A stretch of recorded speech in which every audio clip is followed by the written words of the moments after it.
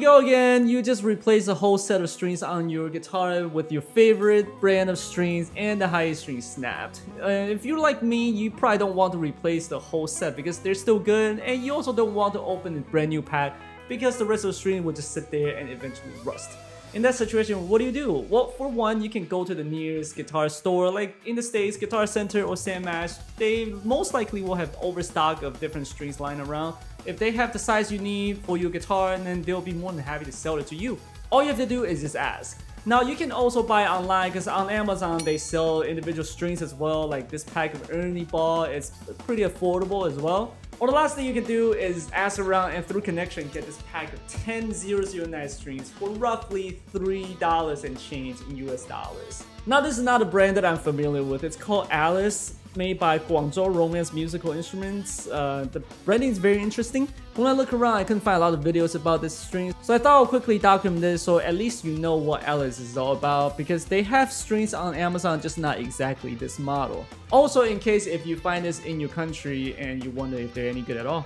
So the very first thing that I noticed is the artwork that they choose to use. It's got this very interesting alien figure.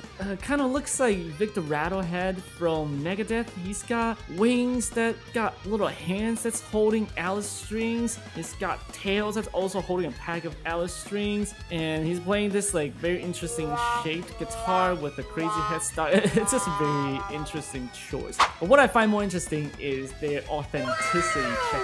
Because it's finding it quite ironic that Chinese manufacturers have to protect themselves from Chinese manufacturers.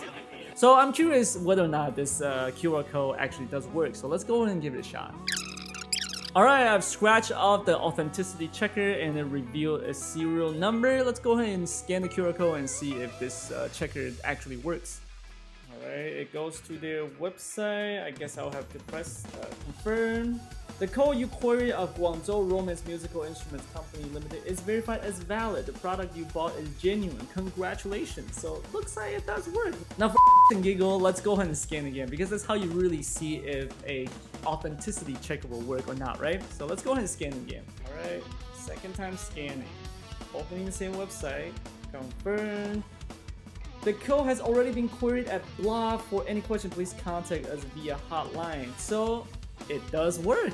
Now, of course, the important question people are gonna ask is how does it sound? Well, I only have one string on it, so it's really hard to really compare. But I happen to have recording of myself playing just the highest strings, and that was on the Ernie ball highest strings. I'll go ahead and play it back to back. I don't think you're gonna hear much difference at all because it's just one string. The difference is gonna be very limited. And from the playability aspect, it also plays very well, and it doesn't feel any different from my Ernie balls. So I absolutely think they're viable choices.